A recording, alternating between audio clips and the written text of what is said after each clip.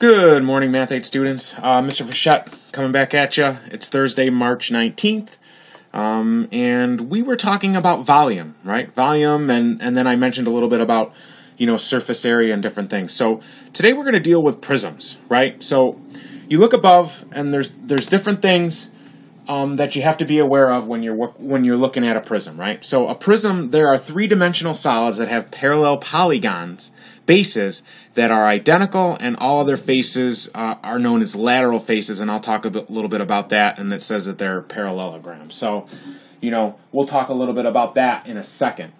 But as we look at this, a common type of prism is a right rectangular prism, or is what we call a box, right? So just some basic things. We're going to take a look at this problem, and then to kind of run you through so we can look at formulas and different things. I know Mrs. Dombrowski and Mrs. McKeechik have been talking about volume, and I'm going to also try to add in a little bit of surface area as well. So first thing I want to show you is this is actually Mr. Frechette's Rubik's Cube.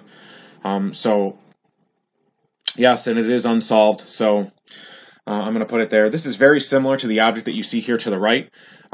This would be a prism. It's a three-dimensional object, as you can see.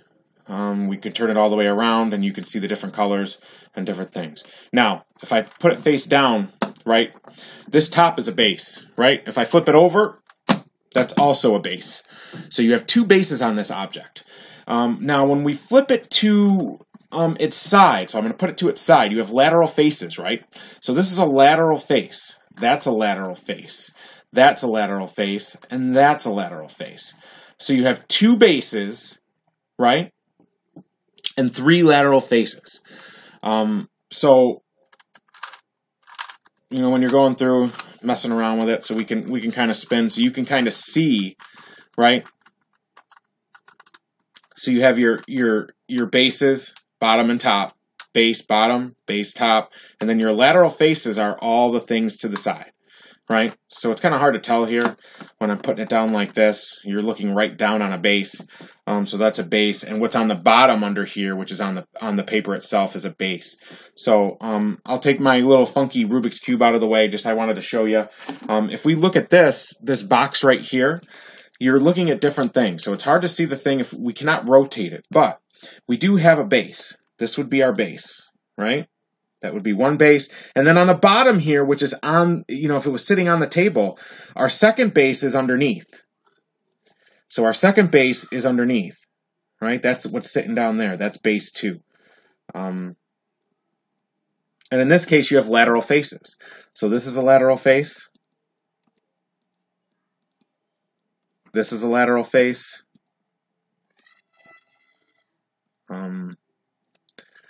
Back here in the front, which we can't see, that's a lateral face. And over here on the side, which we can't see, that's a lateral face as well. Okay, so I'm just trying to get you an idea. So it's saying, our first question is, well, what is the volume of this prism? Well, volume, we're dealing with 3 dimensions, right? And you can see that, right? You have a length, a width, and a height. So we have a height here, right? So here's our h, or our height. Here's our length. And this is our height. And I'll write that below. And this is our width. So, when you're dealing with prisms, whether they're right or whether it's just a rectangular prism, our volume formula is length times width times height. And that's what that means. It's multiplication. All of our variables are next to each other. So if we're looking at the volume of this, all we're basically going to do is say volume equals length, okay, 12, right, times 8, times 5. And with my volume over here, yep. And I'm going to get my calculator out. We'll get our calculator out, and we'll go through and calculate that. Like I said, we're dealing with 3 dimensions. Like you guys who are gamers out there, everything's in the 3-dimensional world. Everything you see in front of you is the 3-dimensional world.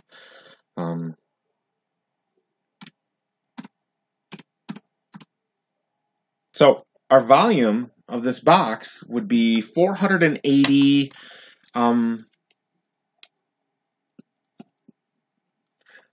480 inches cubed. Okay, so that's our volume, right? So that's easy. We talked a little bit about this. How many faces does this prism have? And what kind of shapes are they? So faces are the lateral faces, right? So we counted here. So this would be 1, right? This would be 2. Back here that we can't see, that's number 3. And over here, another one we can't see, that's number 4. So you have 4 lateral faces, right? And what shape are they? Well, you have a 12 by 5, right? So if I look at this, this would be 5, this would be 5, this would be 12, this would be 12. So there are exactly 4 lateral faces. 4 lateral faces. And they are all rectangles. Okay? That's what they are. Easy enough, right? So, the one thing that we have to look at here, and it's saying it in C, it's saying, draw each of the distinct faces of the prism and label with dimensions below. Find the area of each. So now we're looking at surface area, or area in general, right? So we're dealing with rectangles. Even our bases. This is base number 1. And underneath here, which we can't see, that's base number 2. So I'm going to circle this. So what they mean by drawing this is, okay, so we have our bases, right? So I have 2 bases, and they're also a rectangle, right? And the bases are the same. So base number 1 plus base number 2. Once we figure out the area of this, and we know what our dimensions are. Our dimensions for the base are, same as here. So we have our width, so it's 8 inches.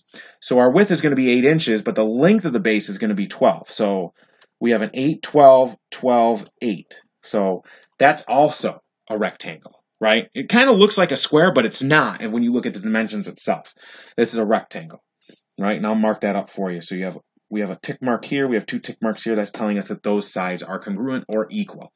Now we have a different shape that we need to look at. So now we have our lateral faces. We looked at our bases. Our lateral faces look a little bit like this, and that's why I'm going to draw them that way. And we know that those are a 5 by 12, and there's actually 4 of these, right? Because we counted 4 lateral faces. So we would have to do our lateral area or lateral face area. We could add them all up. Lateral face number 1 plus number 2 plus number 3 plus number 4. Okay? So that's what's going to end up happening when we figure this out. Now, what is the area of a rectangle, right? So area, now we're dealing with the second dimension. So area for a rectangle equals length times width. And I'll put my fancy cursive L in there. So area is going to equal length times width. So we have 12 times 8. So area equals 12 times 8. And I'm going to use my calculator like I did before. So 12 times 8 equals 96. Now, that's 96 inches squared, but we're not done yet. We have 2 bases we need to cover, so we don't have the total surface area. The total surface area for our bases is going to be 96 plus 96. So 96 plus 96, that's 192. So we have 192 inches squared, and that's just bases. This is just the bases. So that's why I'm going to circle that. So we're not done yet. And then they want us to find the surface area of the entire thing.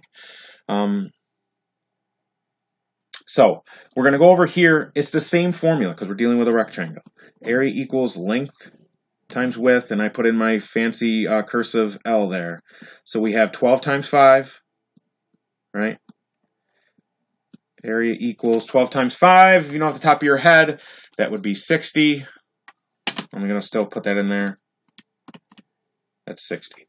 So that's 60.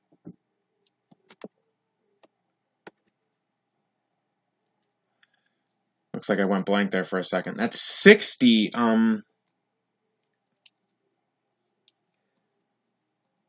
60 inches squared. Now, we're not done yet. So we could add all these up. What I'm going to do to find the total is I'm going to multiply them. So 60 times 4. What is 60 times 4? 6 times 4 is 24. So that should be 240 inches square. So what is the total surface area? Well, what you need to do now is add both of them up. So our total surface area,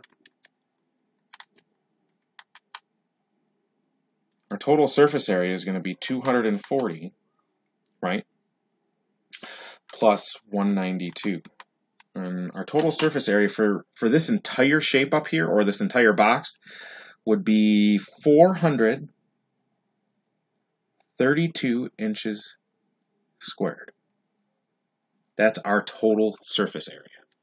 Okay? So it seems like a lot, but at the same time, these are pretty basic calculations. It's just multiple steps. And see how I actually drew different things? You want to make sure you're drawing these. I mean, I'm a very visual learner. I like to see things. So drawing them is great. And we actually answered the last question. What is the total surface area of this prism? Well, like we said before, it's 432 inches squared. All we did is add up our surface area from our base 1 and base 2 and all 4 of our lateral faces. So that's surface area in a nutshell. Surface area is the surface itself that you see on front of this. Don't confuse that with volume. Volume is the amount that this box could hold, or what you could put in there and ship. Let's say you were shipping a present or something to an aunt or uncle in another state. That's where all of this, comes into play. So prisms.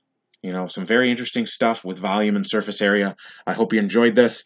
I'll be, chiming in on Google Classroom with Mrs. Dombrowski and Mrs. McKeechik. And, keep learning, keep doing the very best you can. Don't get overwhelmed with all the work that you're seeing from your classes. All of this is meant just to keep you sharp and ready when you come back to school, which is, hopefully as soon as possible. So everybody have a great day. Take some time with this. Also have some fun, do some different things. Make sure you're hanging out with your family and spending time with them as well. I'll be talking to you guys soon, okay? Bye.